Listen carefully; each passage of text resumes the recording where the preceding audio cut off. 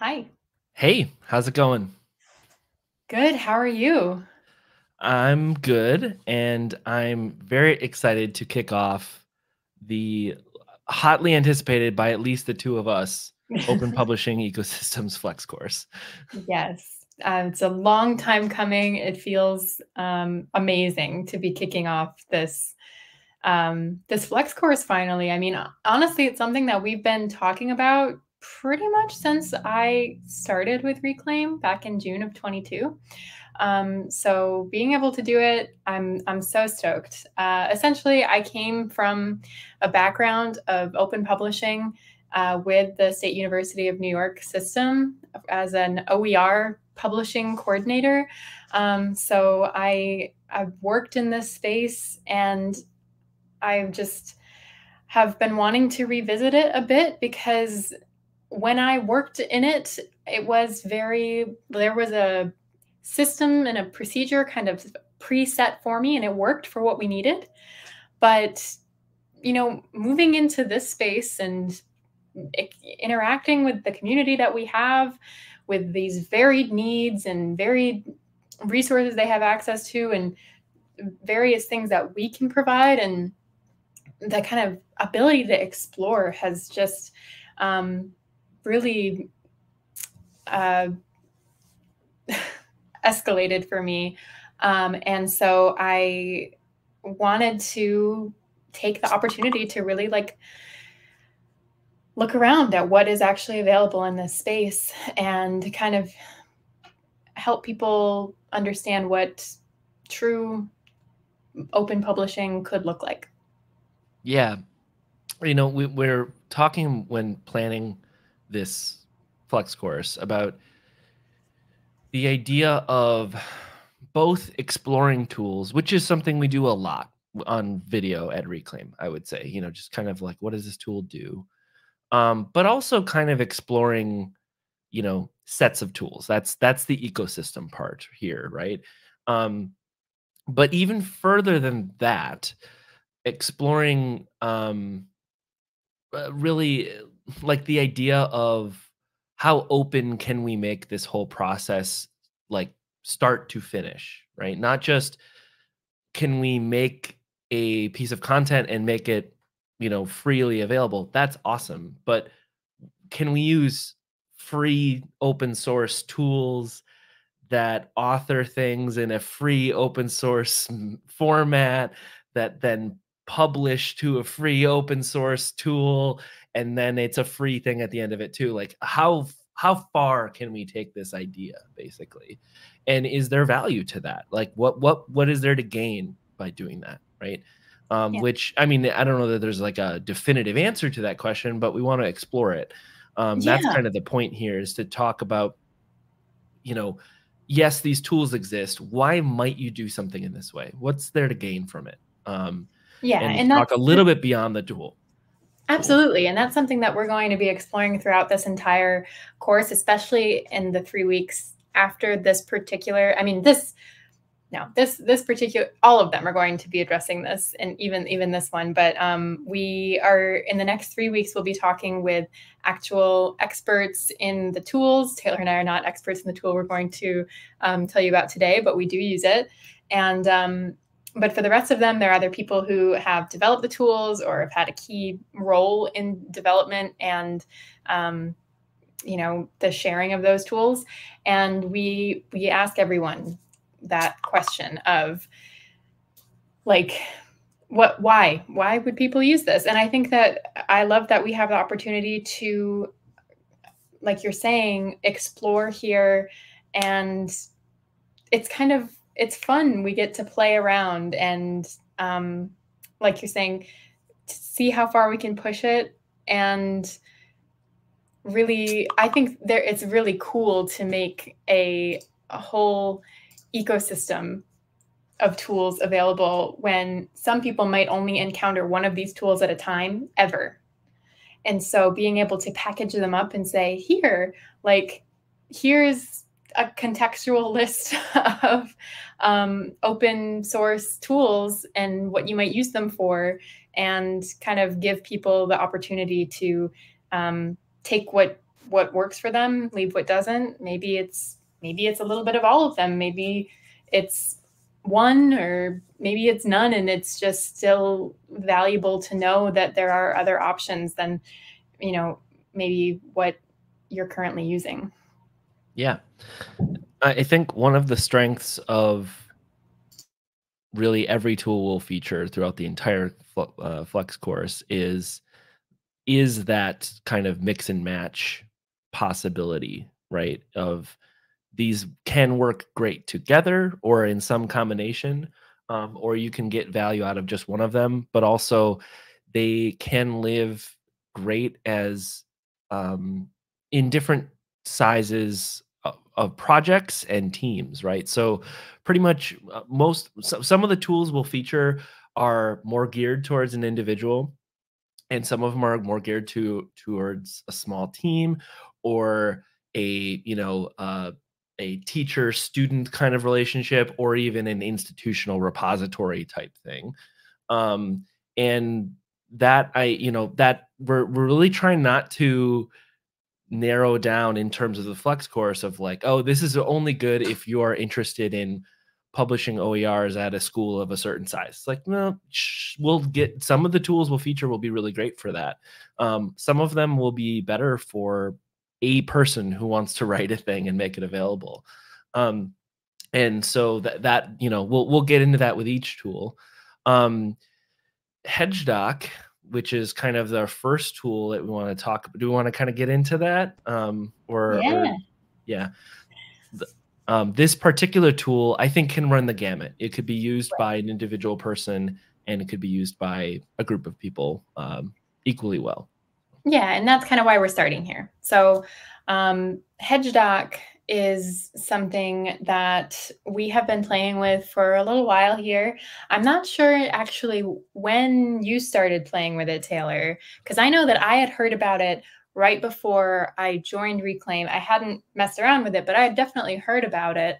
And then it was shortly after I joined that we started actually digging in and doing some stuff with it. There was a session on the online portion of OER 22. And someone I should have had this ready, but someone, I believe at that conference, had a session on Hedgedoc specifically, and that's what made me aware of it. Yes.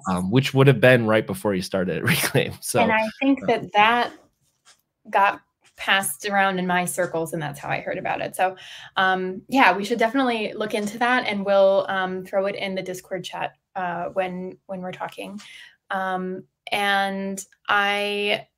So essentially what it is I like to think of it as Google Docs for Markdown. It's a collaborative Markdown editing platform where you can have multiple users collaboratively writing a Markdown document. It also has live preview built into it so that you can be writing your Markdown and then kind of either just look at the Markdown or have kind of a split screen view and immediately see what the translated version of that would look like in a preview context, which can be really helpful for a variety of reasons. And it also has, color coordinating, all those nice formatting, stylized elements of Markdown so that you can, the headings are different colors, and everything is kind of color coordinated. And so that's really nice when you're using something like Markdown, which then kind of leads us to this idea of Markdown. I don't want to get too ahead of ourselves if we want to maybe show folks what Hedgedoc looks like first and what Markdown looks like in Hedgedoc. And then we can kind of go into why this is so valuable to us as users, and also to kind of informing this larger Flex course. Yeah. Here, I'll pull my screen up really quick. Just show off the Hedgedoc website here at hedgedoc.org. They have kind of some of the things you just mentioned in terms of breakdown of what features are available and stuff like that. But the quick version of this, the quick demo, if they, in fact, they have a demo site you can actually look at, which is cool, which we can just quickly log into here or make a guest note on. But this is the basics of what it looks like. It's a web editor. I can type things over here and I can see how they're formatted over there. So if I, make something into a heading in the markdown style, or if I, is this italics? Yeah. I can, format text in the markdown way. There's a WYSIWYG, what do you editor as well, so I can highlight things and say that's strike through, or whatever, italics, bold and italics. So this is what the tool is and what it looks like. But before we get too far into that, do you want to talk a little bit about what Markdown is first? Yeah, absolutely. So I think that it's important for us to kind of take a step back and talk about Markdown, mainly because that is the driving force for a lot of this kind of open editing work. And it's going to be brought up again and again in all of our sessions. And we didn't come to Hedgedoc simply because of Hedgedoc. I mean, we just shared that we heard about it or maybe encountered it at a conference and it seemed really useful. But the reason it's useful to us and it was as attractive to us as it was is because it is a markdown editor. And I know that we both have our own experiences with getting introduced to Markdown. And we both use Markdown every day in our editing. And what it is essentially is it's a stylistic type. It's a type of formatting, text formatting, that when I first learned about it, they explained it as a riff on HTML. But instead of markup language, it's a markdown language. So it's a lot simpler than HTML. It's like HTML with all of the kind of crazy stuff taken out, and it's just very straightforward. You can make very simple stylistic choices with this language, just using plain text. And yeah. Whenever I'm explaining Markdown to someone who's not heard of it, I actually there's a page on daringfireball.net, which is like an Apple technology blog, but the person who writes there, Mark Gruber, right? I think John Gruber, Mark Gruber, Markdown. John Gruber, I believe, kind of invented Markdown, or is at least. But anyway, he has a description of there, and I always kind of go to one of the first paragraphs in there, which is just, it's two things. It's a plain text formatting syntax. So it's an idea of how to format plain text. And there are software tools around that. He has one, but there are many, including Hedgedoc, that can do things with that syntax. So, can make it look like something else, or export it or import it, and do very many different things with it. But fundamentally, it's the idea of writing in plain text on a computer and formatting it a certain way to provide you with formatting capabilities, basically. Because plain text would be,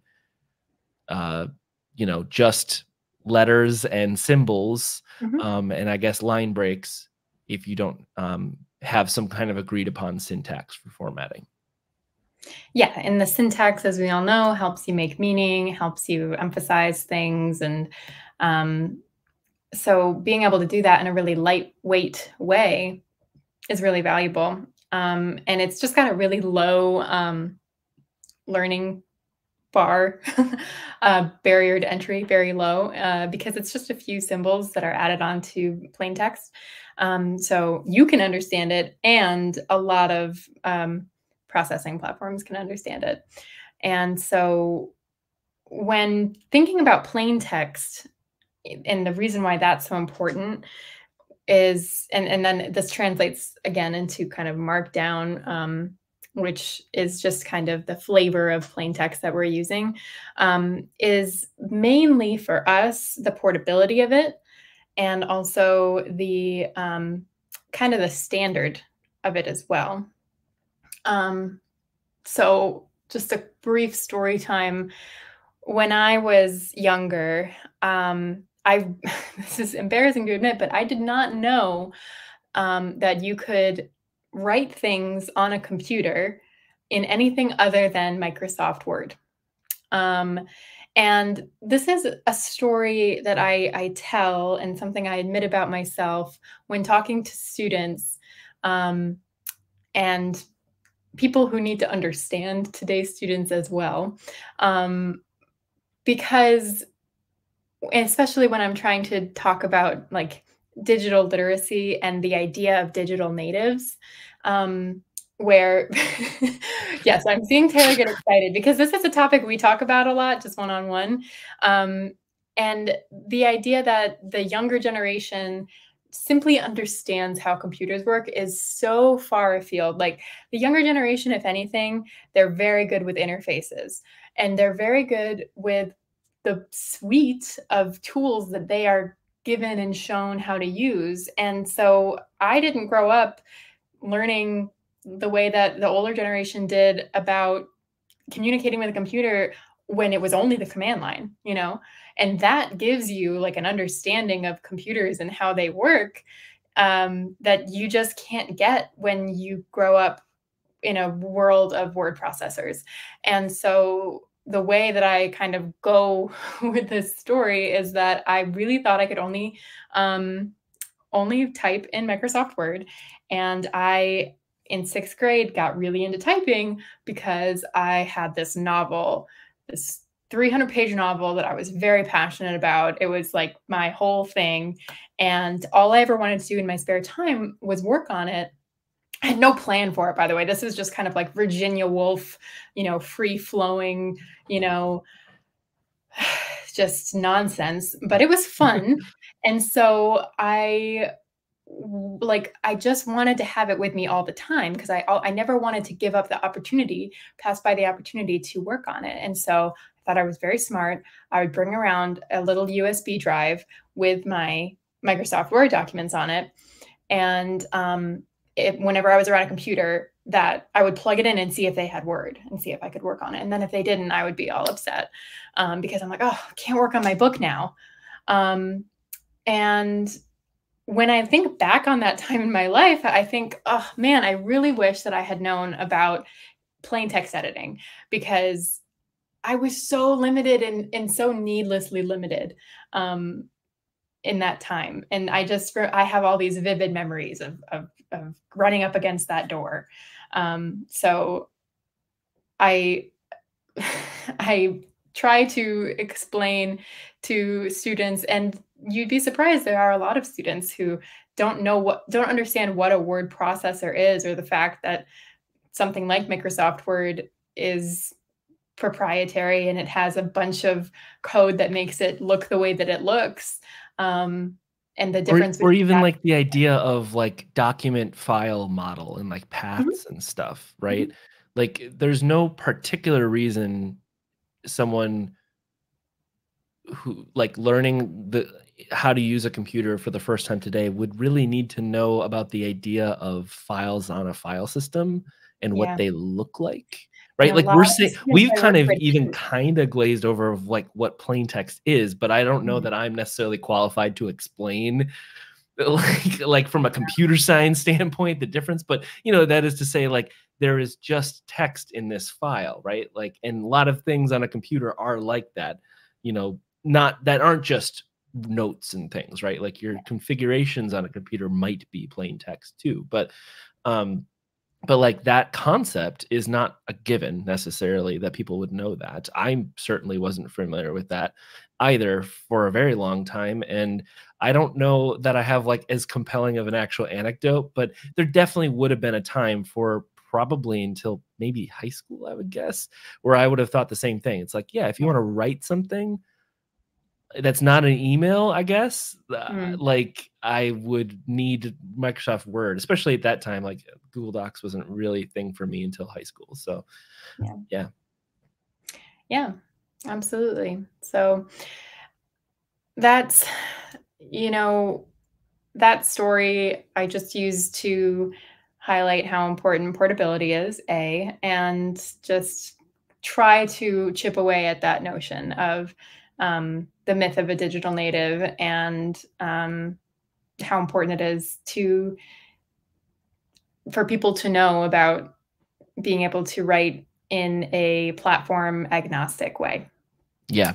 And so that brings us then to using it in Hedgedoc. Yeah. Well, and one thing, we did the importance of plain text and as an add-on to that markdown, right? Like there's a lot of different ways you could write markdown, but other than Hedgedoc too, right? You Oh could, yeah. you could open up text edit on a Mac or a notepad on a PC and start Mhm. writing and save that as any name and file extension really you want. Technically, the file extension doesn't matter. Or most of the time we see that plain text as .txt, Mhm. or .md is often indicative of, hey, this is a markdown formatted plain text file, but there's no technical difference, right? It's Right. just a convention. Yeah. um, the tricky thing with markdown and learning markdown is, when you do it like that in just a plain text editor, you have to kind of know and memorize, and you will memorize the main things pretty quickly because there's not like that much to know. But you have to kind of know and memorize the syntax. So like, oh, here's how I make a heading. Here's how I make something bold. That's 2 asterisks, and italics is 1 asterisk. And like as we kind of showed really quickly, like something that's aware of markdown like Hedgedoc can really speed that process up for you because you Yeah. don't have to have everything memorized. There are other markdown editors, but the nature of plain text is that most of them are local editors. So they're a program you install on your computer that will help you write markdown. I've used many of them, like Typora is one, and Obsidian, I think we both use for note taking. And those are great tools, but they're not really collaborative. They're designed for editing a file for the most part that just lives on your computer. And where Hedgedoc really breaks this thing wide open is, for me, is it is a markdown editor that's pretty simple to use, that is collaborative, that you can have multiple people editing at the same time from a server. So Yeah. it's not stored on your computer. Right. So let me get my screen back up, and we will kind of showcase what you can actually do with Hedgedoc. So this is our instance of Hedgedoc that we use at Reclaim. It's at docs.reclaimed.tech. Hedgedoc is a self-hostable tool, so you can run it on just about any type of Linux server that runs Docker.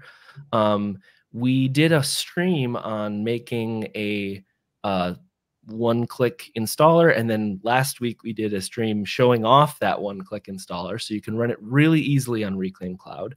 I will also mention I accidentally closed the Hedgedoc documentation. Of course, I have too many tabs open and got too into closing things, but they have really good instructions on how to install it. And they also have community page where they have different places that you can run it. So, we run it, of course, on Reclaim Cloud, and it's really, really simple to use it there. But there are other places. This isn't just this isn't a proprietary platform in any sense of the word. Yeah. We're not going to talk today a lot about how to install it or like the technical system admin kind of stuff. We did a stream on that, like I said, last week. We're going to link that if you're curious about how to set it up yourself on Reclaim Cloud. It's quite easy. We really want to focus on what the tool can do once you have it set up. So I'll sign in really quick here. And in our particular instance, we have GitHub sign in turned on. So that works kind of seamlessly. But there are also other sign-in methods, and by default, you can just make accounts based on email address. So you can just give people accounts who should have accounts, and it's private in that way of only the people you give will have access. Right. You do, when you log in, it doesn't have much in the way of organization. Basically, files have names and they can have tags, and you can search through your entire every file you've ever made in Hedgedoc that you still have. But there are not like, heavy like folder kind of, organizational elements. It's really just a list of files, basically. There is, however, there is, however, like I said, tagging, which I haven't gotten much into, but probably should. And I do love that you can search across everything. That's super cool. So I'm going to make a new note here. So if I make a brand new note, this is what it's basically going to look like for pretty much any Hedgedoc instance, including ours. There are 3 views in Hedgedoc. There is I'm going to go right to left. And basically there's this pencil view that lets me just write text. Demo document. This lets me write some text. Cool. And it's full screen. This side-by-side view, which is, I think, really the thing on Hedgedoc. This is the thing that I use almost all the time. And I think this is the cool feature of it, which is you can write text on the left, and on the right side, you can see a preview of what it will look like. Honestly, I think that is like the instant gratification of Hedgedoc for me. Just knowing, because it's like, you don't need to see, I mean, you're literally looking at 2 views of the same content, but it just motivates me for some reason when I'm writing in Markdown to just see it being beautifully formatted on the other side. I'm like, oh, this is satisfying. It kind of depends for me, to be honest. Like I use the side-by-side, I use the side-by-side view most often, definitely. But I occasionally will find myself switching to just editor view if I want to really encourage myself to not worry about formatting. It's like, no, I just need words on the page. So I kind of like that I can have that option, and it's just click a button and I can flip back and forth. But I will say, yeah, most of the time I use this particular view. And then finally this one, which just shows the preview. So this is not an editing view at all. You can't really edit much of anything from here. One thing I do like about this sort of preview view is I like how clean and simple it is. And I also really like that you can get like a basic table of contents over here, as well as links to different headings. So if I make another heading, like let's say heading 2, and I'll make yet another heading 2 and a heading 3. If I go to that preview mode again, you can see that it's automatically generated a basic table of contents over here. So if I was to put something more useful here, like Hedgedoc is a Markdown editor. All about Markdown. Markdown is a plain text. Yeah. Hedgedoc is a self-hostable tool. You can kind of see here that navigating this becomes a lot easier because of this sort of dynamically generated table of contents. And obviously we have a small document here, but if it's much longer, that's actually quite a big help. And it's all linkable too. So when I click on this little link icon, it actually will change the URL. So I can automatically link right into that if I want to show someone something I'm working on, which is really kind of neat. Yeah. There is, of course, all of these nice. So Markdown, everything you can do in Markdown, you can do just from your keyboard because it's just symbols and text. That's all Markdown is. But there is this toolbar that gives you shortcuts to all these things. This is super nice if you just aren't a keyboard shortcut person, and I think more importantly, if you don't know, which is kind of where I find myself most of the time. I'm constantly forgetting, how does Markdown want me to format an image again? Right. Because that's where this stuff gets a little bit complicated, right? Yeah. So Markdown doesn't only support plain just text. You can embed images and links and things like that too. So let's read links. So in Markdown, basically you can have let's link to the Reclaim Ed Tech website. Reclaim Ed Tech. I can, in Markdown, if I know this already, put square brackets around this and then type a link in parentheses after that. That is one way to do a link. And that works great. But let's say you didn't know that. This helps. Hedgedoc is going to help you with this a lot. So you can just highlight a word and turn it into a link, or you can even just, I can highlight a phrase and then click this link button, and it's going to automatically start turning that into a link for me and do all of the syntax for me. And what I love about that too, not to interrupt, is that it just it's kind of teaching you how it works as well. Yeah, it's kind of beautiful because it's Markdown.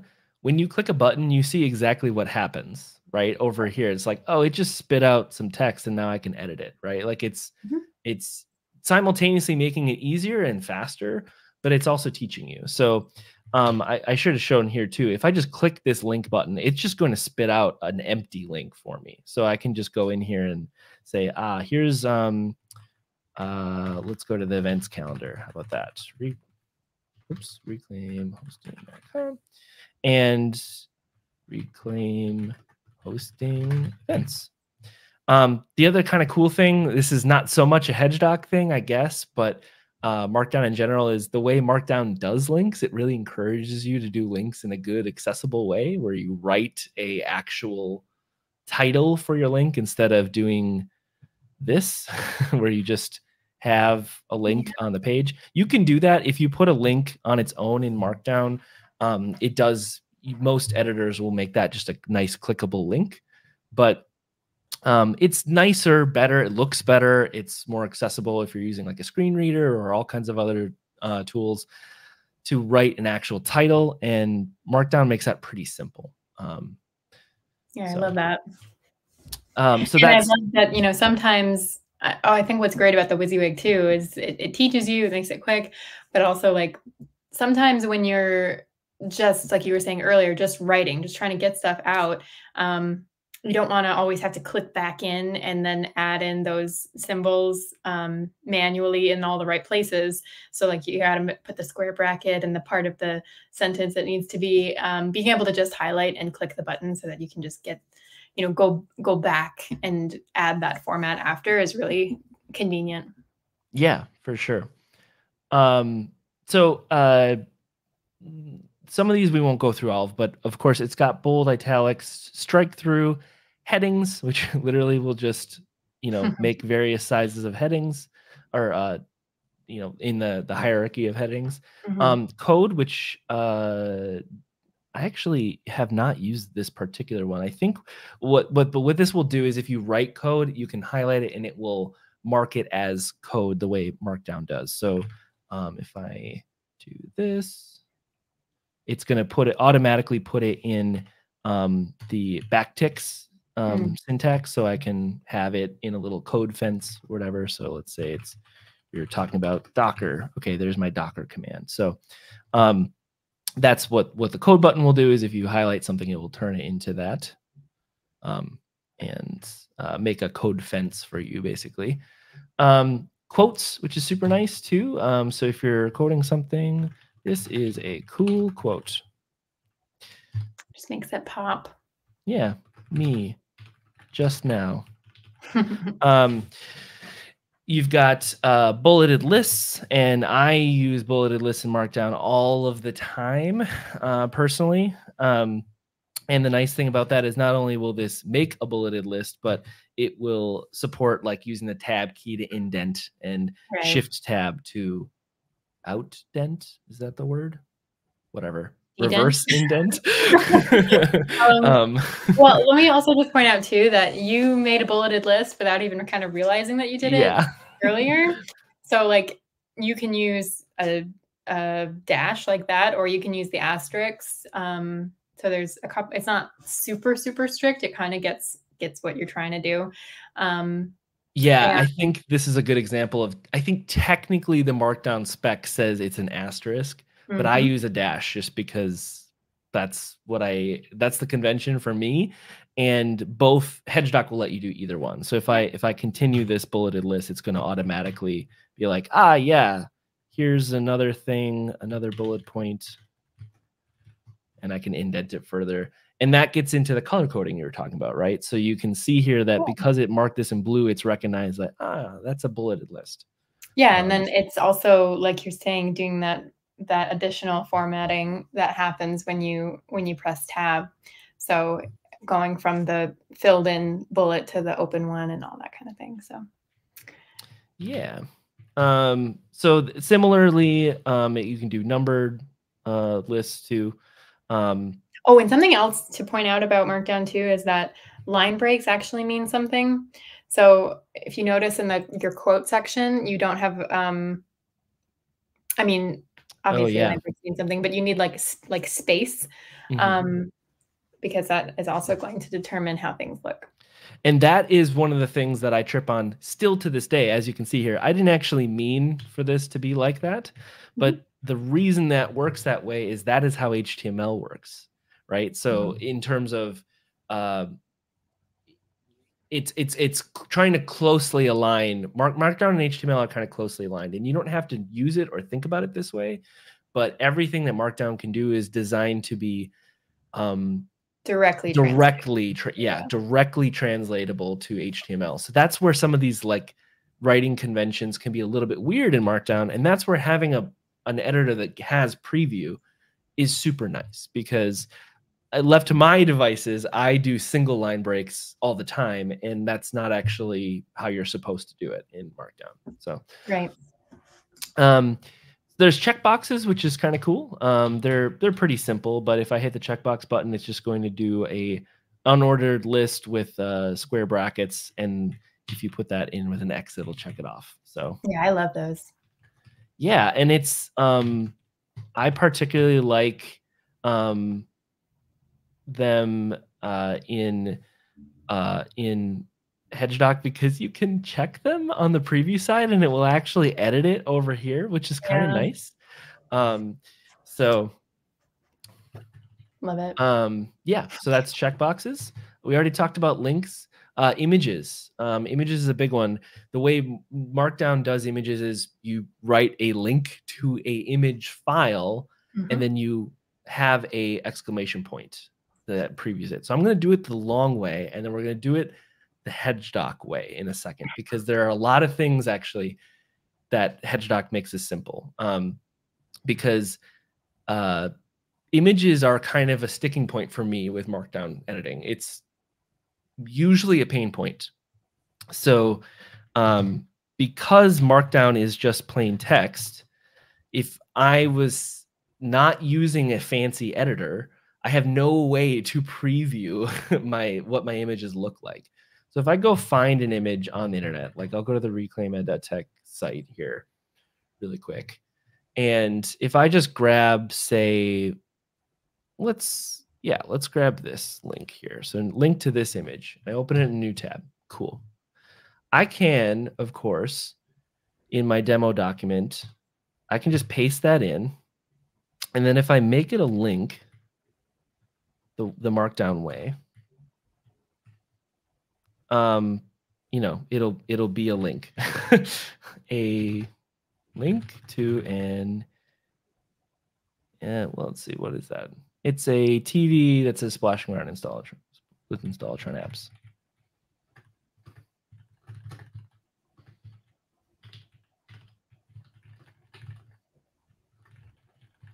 Okay, so that's a link. That would be great if I typed all the words correctly.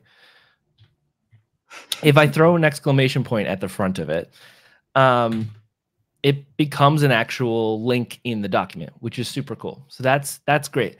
The problem is, what did I need to do that, right? I needed a image already on the internet somewhere. And then I had to like paste it in and write that out. One cool thing with Markdown is this text I put in here that was the title of the link, this becomes alt text for the image, which is super nice. So, you know, technically you can leave this empty and it will show up. But again, Markdown kind of encourages you like, hey, you got an image there. It's got a sad, you know, empty square brackets with nothing in it. You should put alt text there. So I really like that.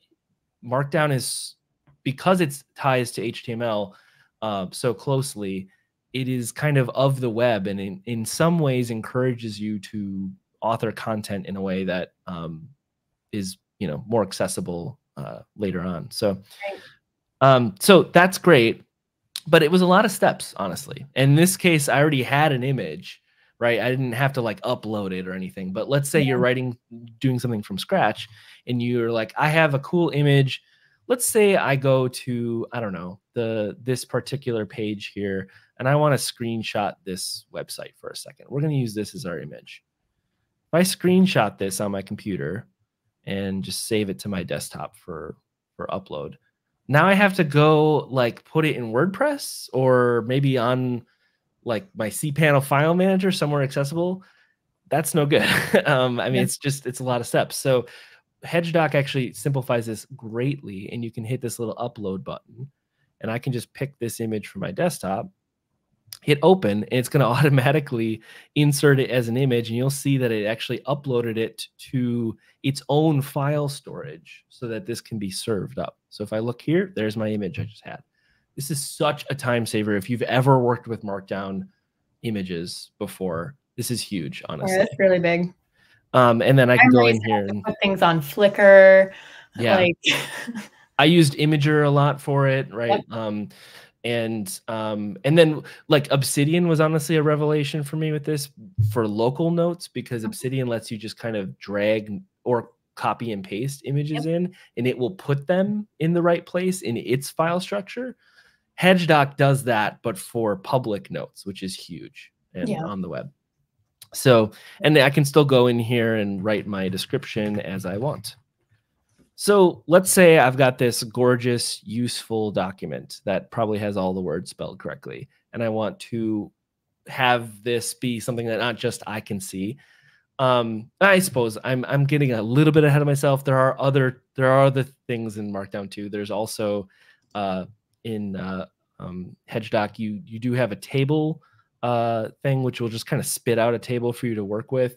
The line tool, which just makes a line on the page, and comment, which is kind of, I haven't really used this one, and I didn't even know Markdown had an idea of comments. I think this might be kind of a Hedgedoc convention, honestly. But the idea here is you can have comments, and it basically just treats them as quotes in Markdown. Gotcha. So, but it's nice.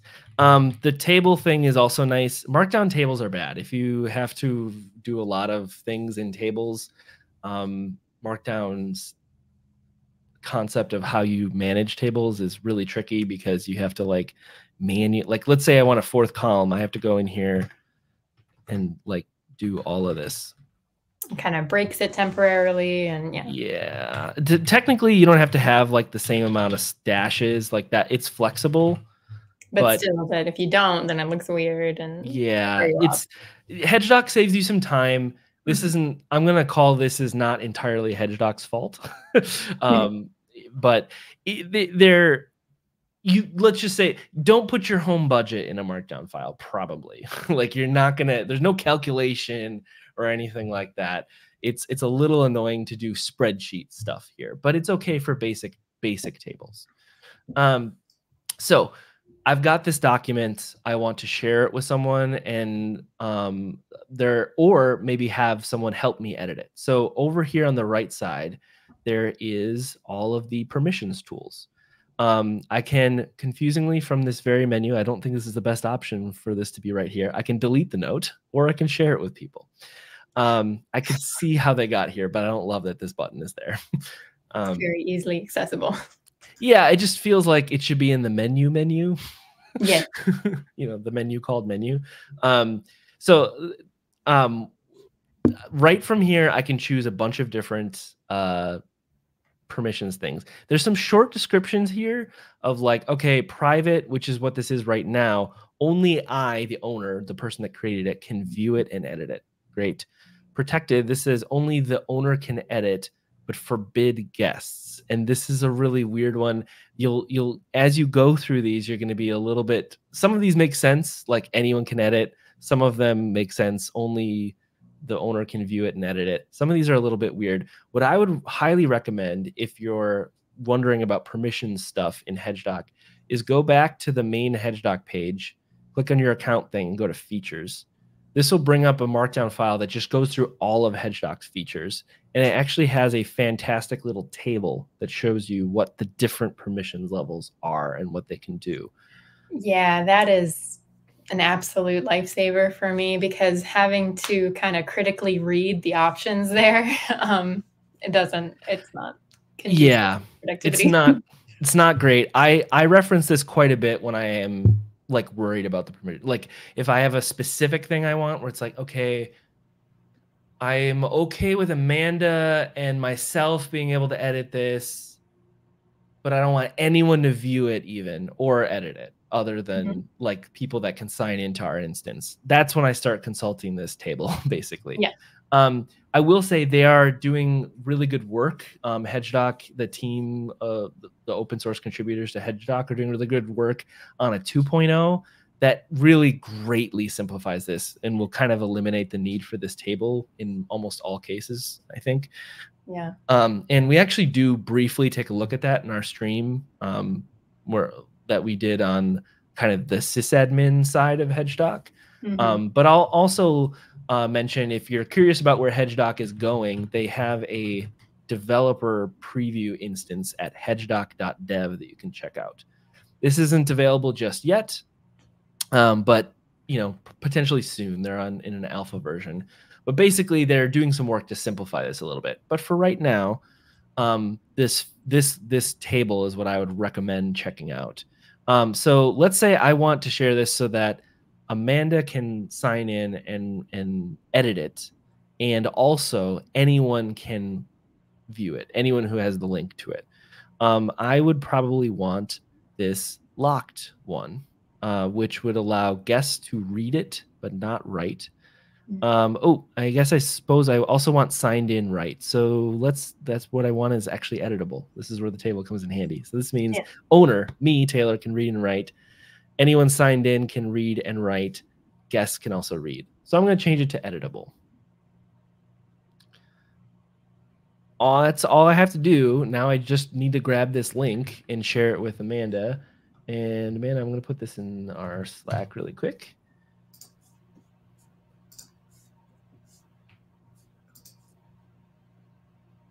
And Amanda's going to sign in and she'll be able to edit it.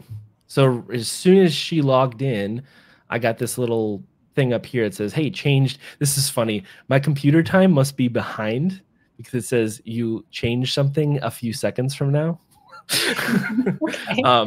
which is weird. But if I refresh, it says changed a few seconds ago. But you can actually see this kind of little preview of these are the people who have done anything with the note. And if I go here, make some changes. Yep, working on it. So it's literally live preview here. As Amanda makes changes, I can see them. Amazing. So that is the really cool thing about Hedgedoc is it is truly Google Docs level collaboration. We can see people typing and editing things. You can, I believe, even see where cursors are. I'm not 100% sure about that one. Yeah, you can. So on your side, you can see that I've got my cursor. Yep. Yeah. So I can see Amanda's cursor jumping around, which I may sound like a small thing. I think it's not. When you have like more than even one person on a document, it's good to know that everyone's about to type over the top of each other, right? Yes, Like, because that absolutely, we all know that happens in Google Docs. It happens in Hedgedoc too. yeah. So this is fantastic. We've been using Hedgedoc at Reclaim for various projects for yeah, like about 1.5 years or so. And this collaboration stuff is, for Markdown anyway, second to none. I haven't seen anything that does it quite as good. Etherpad can do some of this, but Etherpad is not really a Markdown optimized tool like Hedgedoc is, where it can do preview for Hedgedoc and all of these niceties around it. So yeah, and like I think a big thing is that if we wanted to move this somewhere else outside of Hedgedoc, that's what we're going to do in the rest of this course. Is we're going to take this right here and we're going to move it. And the only thing that's really moving is what you see on the left. You know, just we've got all of that is just text. We don't have to worry about it being, you know, super specific to Hedgedoc. And then we can just move it somewhere else. yeah. So a couple other interface things here in Hedgedoc. So besides the collaboration features and everything, there are a few other options under up at the top here. So publish, this is really just going to give me a way to look at that preview view without any of the original like interface around it. And I can, again, share this link with anybody. So this link is because I set this to be editable, which means if I look at our features document here, that means guests can read. Guest means someone who's not logged in at all in Hedgedoc. This is publicly accessible, which is super cool. And beyond publishing, in the menu here, there are some other things. You can check out revisions to the document, which is really interesting. So I can get a timeline here of how this has changed. Google Docs also has a feature like this.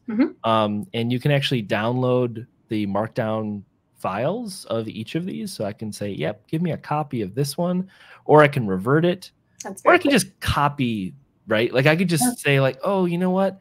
I got rid of that link. Let me copy that out, hit cancel, and just paste it in over here and bring it back into my doc. That's super nice. The slide mode, we didn't do this, but technically there is a standard by which you can actually make presentation slides in Markdown, and this will automatically preview them. Now ours is going to look awful because we didn't write it like slides. But if I was to make a new document really quick, and I won't do much with this, but you just use separators. So this is a slide, another one. And if I go to my slide mode, those are the slides. Oh, I think I got this a little bit wrong. You have to, I think, include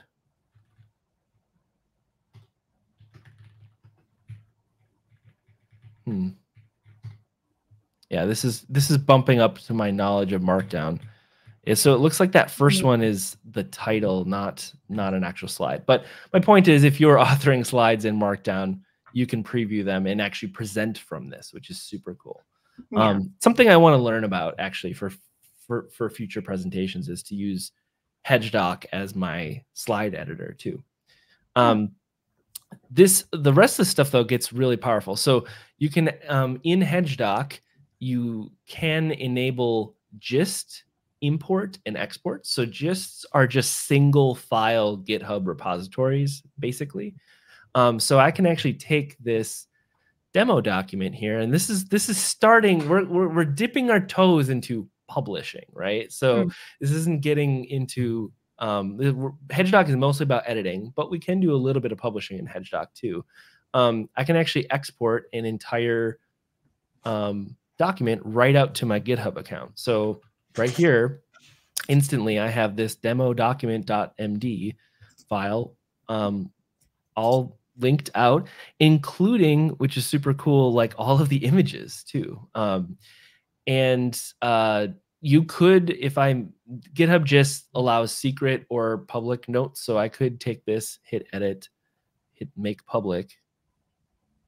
And now this is a URL that I could share with anyone, which is super cool.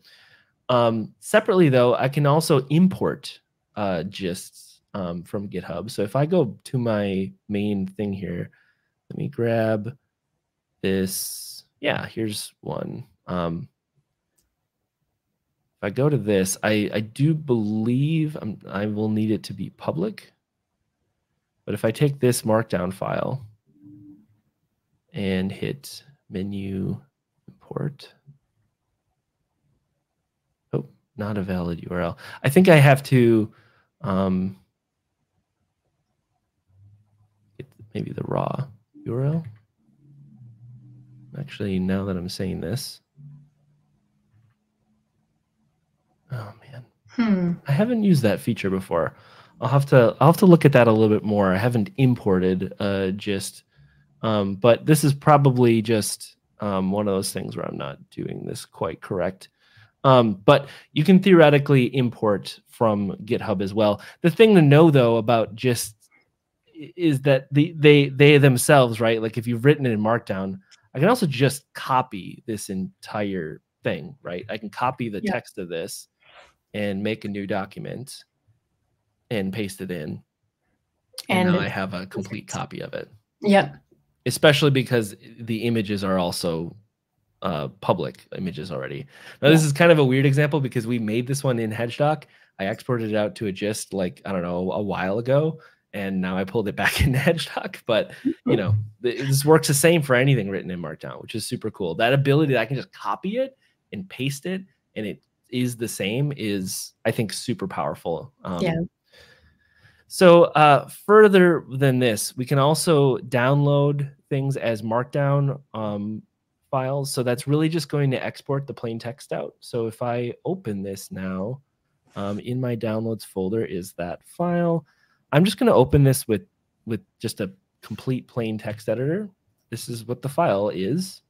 But if you have another editor that you like, maybe like Visual Studio Code, or I think I have a VS Code window open already. I don't want it to take me over there because I've got I use Visual Studio Code for my blog, so I've got a blog post underway somewhere else on my computer. Let me use, well, it's going to be public soon, I guess, but Typora is a Markdown editor that I've used before, and so I can just instantly get this file right into that editor, which is super cool. Another one I can do with this is export it as HTML and raw HTML. So the difference here is raw HTML is going to literally just run the Markdown conversion basically from Markdown to HTML. So this is just an HTML file. There's really not much style information here. If I look at the source of this is just HTML tags, just simple HTML tags. So that's cool. And you could keep that if you wanted it in that format. But I think is even more interesting is this normal HTML one, not the raw one. This will do the same thing, but make it look like that publish page does. So if I open that file I just exported in a browser, it looks like this. Nice. And the really cool thing with this is it's just an HTML file, right? So I can actually upload this to like my cPanel if I wanted to. Yeah. And I have a basic one-page like set of documentation or a site or instructions or something. Well, that's like the power of Markdown being directly translatable into HTML is you don't have to write all of this out in HTML. I mean, no one wants to do that. That's ridiculous, right? But so you can get this fully formatted HTML version just by writing some simple Markdown. Yeah. So it's super cool. And I love that, it's as simple as that. Like here, have a file. This could be a website, right? This one file could be a website. And if you go in here, it's kind of interesting from like a technical level because it is still basically like that really simple HTML tags, but then Mhm. it includes all of this other style information on the page, basically. So um, it's all portable. Like all you need is this one particular file. And even this is relatively editable, right? Like you could go in here and see like, oh yeah, here's a list item. And um, these are some links. Like if you've looked at HTML before, nothing about this is super um, hard to parse, basically. Yeah. Okay, so going back to my demo document. Yeah, that covers all of the import and export options that Hedgedoc offers. But in it doesn't do a lot, but the great in terms of other formats besides HTML and Markdown. Mhm. But the great thing about Markdown is, again, there's a whole ecosystem of tools around it. So while we can, go to GitHub with Hedgedoc or download it as a file, throughout the course of this, the next few weeks, we're going to do more things with our Markdown files we make in Hedgedoc, and non-Markdown files too. Some of the other tools we're going to cover can work with all kinds of different files, which is super cool. But Markdown being this plain text thing, it's just so easy to feed these files into other formats and as you see fit, basically. Totally. And that's what we're going to continue to do throughout the rest of this course. So I think that's a good overview of Hedgedoc and sets us up nicely going forward. Yeah. So next week we're gonna talk about manifold, Mhm. and really excited about that session. And we don't need to go too much into it because we're already a little bit over time. But hope to see everyone next week to talk about manifold. Yeah. See you next week. Bye.